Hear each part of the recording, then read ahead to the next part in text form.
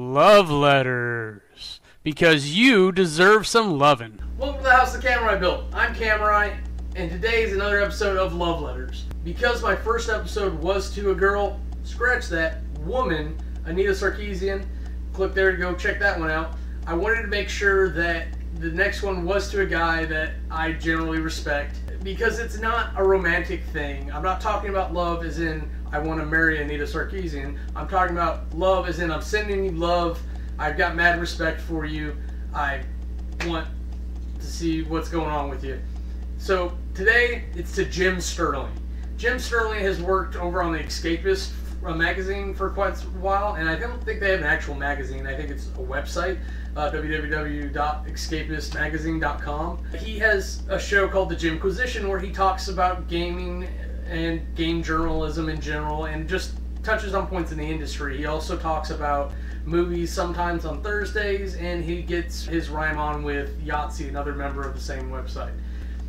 Because of improvements in his life and seeing things, he started to branch out, and he's showing up on podcasts here and there. He's making his presence more known. He has a YouTube channel now. If you're not familiar with Jim, go check out his stuff over on, I'll put a link here. I think it's just youtube.com/Jim Sterling. Very funny stuff. He does video game playthroughs more than he does actual reviews, but it's generally pretty funny. Jim's, you're such a gruff guy, but you're such a crazy extremist doing things that either just entertain you or the audience, and I think that's what I like the most about you. You're really not doing the videos for anyone else than you.